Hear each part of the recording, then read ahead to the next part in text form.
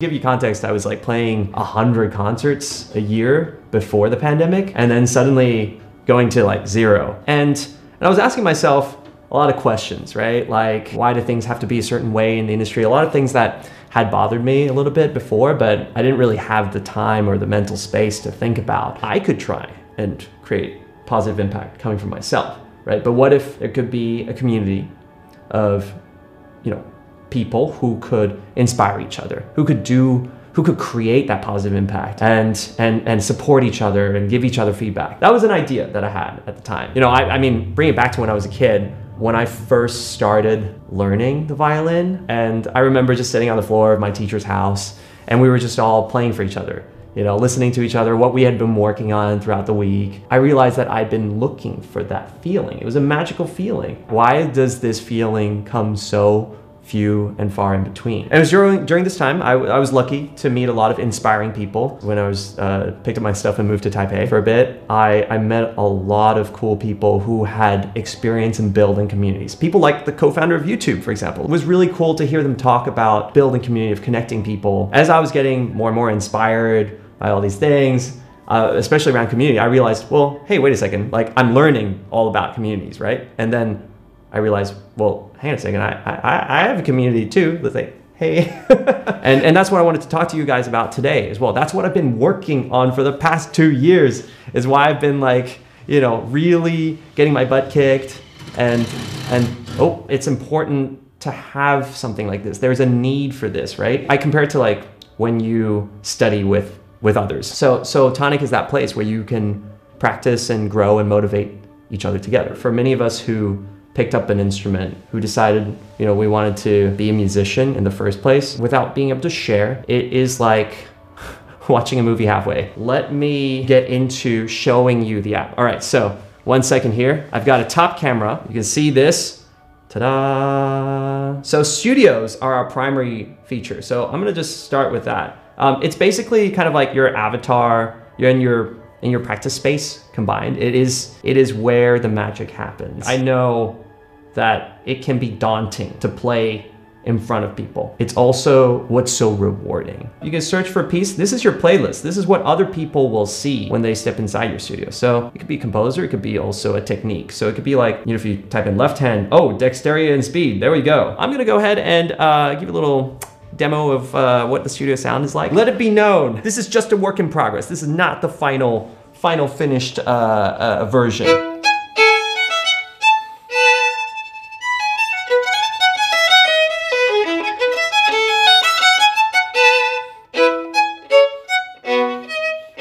So you could be practicing Bach. This is just the beginning. I mean, you see a stage right now. Pretty soon it's gonna become a room as you grow and you progress through Tonic. Oh, you'll notice that here, you've unlocked a t-shirt. Yes! We'll get into this later, but this is something that your avatar can wear. So now we've unlocked a Tonic t-shirt. This is so cute. We're gonna try this on. Oh my gosh. That's so cool. Look at that. We have streaks. This dashboard is here. And the dashboard is really great for those who like to hold themselves accountable, right? You can also set a weekly goal as well. Oh yeah, you can see your achievements here as well. And you can see these lovely, beautiful badges here. I used to love Pokemon as a kid. And I would like collect all the badges and like all the gym leaders. Those were fun times. So, there's a little bit of that here as well. For example, this one is for 100 days of practicing. You'll also notice that there's challenges. Challenges are a great way to join in on the fun with everyone. We got the Henley challenge going on right now. Henley Publishing has kindly sponsored part of this challenge, where we're trying to reach an accumulative goal of 2,023 hours. We're celebrating Henley's 75th anniversary along with the new year. We've blown past that goal here. I have contributed 1 hour and 7 minutes. You're welcome.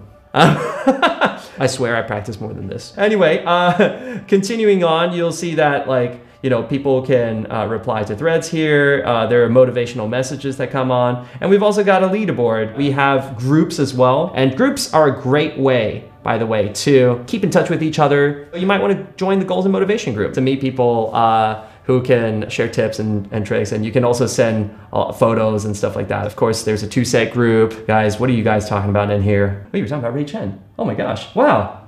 The 2-set group talks about Chen, really? That's so cool. That's a brief tour of Tonic. Oh yes, we are welcoming a special guest, Jasmine Choi. How are you doing? Great. I've been enjoying your introduction and seeing the Tonic app, and I practiced today and yesterday and met a lot of wonderful friends, musical friends on Tonic app. So I had to thank you for this wonderful classical music community, just like back in the college days, but cooler, I think. that actually, hearing you say that makes me so happy because there is definitely this aspect of kind of like a summer camp, right? Like a music exactly. festival. And also when I see all the other people practicing, it's like college days, going through the hallway of the practice rooms and get motivated just by listening to so many people actually practicing. I get to be actually self-conscious, so it's a good practice for me that I feel like it's a practice, but a little bit like a concert, When you first told me about this Tonic app, I was really scared that, oh my god, I have to practice in front of everybody, even though they don't see me in person. When people are commenting, I mean, I don't have to look at the comments all the time, but then when I want to take a break, for example, today I wanted to make a little bit of a chocolate break, and then it turned into a chocolate talk.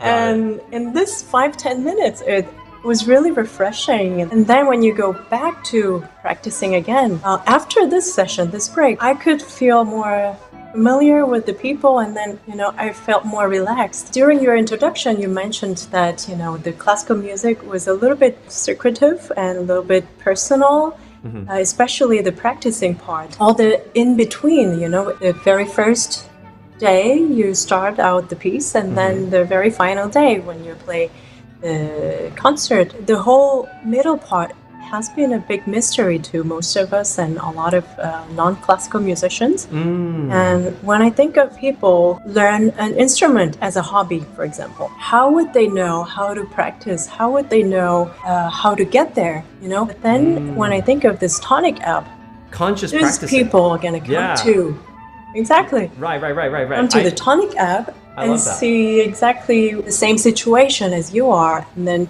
you talk with each other in the group. So how do you start with this chord, first chord, or for example in the flute, how do you start out with this head joint? And then can you listen to me, and then you comment each other, and you can find all different levels of the instrument players. The beginners can talk with each other and so on. In any case, I wanted to try and make to move on to the next part and make your avatar. Thought that it would be fun to see a little bit of all the different avatar options that we have. I'm going to choose. I love these avatars. Oh, Jasmine, Jasmine, you kind of have like brownish hair. There you go. Oh, there you go. That looks like a good, like, similar starts. Oh, and then I should probably choose the flute, right? So there we go. Boom. Choose the flute, the instrument, and then when we open studio. So do I actually have to earn every clothes? Yeah, you gotta earn your studio and earn all the clothes. You can keep practicing to unlock items, themes, and more. All right. I know people have some questions to ask, so I thought that it would be fun for people to have their first studio experience. All right, we have a few studios going on right now. Hi, Jasmine. I was wondering if you had any tips for not really an adult beginner, but somebody trying to get back into the flute. I took lessons as a middle schooler. I want to get back into it, but I don't really know where to start. I would say pick a piece that you would really love to work on. You would know which piece would be too easy or too difficult for you. I would pick a little bit difficult for you because that's what like a nice little challenge. Keep your interest going. Yeah, exactly. When it's too difficult, you would lose interest very soon. And within the range of your favorite pieces. Oh, thank you, Jasmine, and thank you to Lauren as well for your question. And hope that your journey back into flute is gonna. Best of wishes, best of luck for that. One more question, and I'm looking here. Looks like Marin here. Let's join in. Hello. The question is, I'm a composer. I'm curious to hear your one tip for a composer regarding your instruments. Oh my gosh, that's a great question. Oh, one tip for a composer. Yeah, one tip. See. Yeah. Oh, I have an opinion. Okay, Me, yeah, me, go, me. go, go, go, go. Yeah. Okay, go. The number of the notes, they don't make it necessarily the greatest piece. So, in other words, don't try to put too many notes. There could be a really beautiful piece with just a simple line. That is What do you probably think, the Ray? most insightful. Oh my gosh, that just like blew my mind. That is actually really good.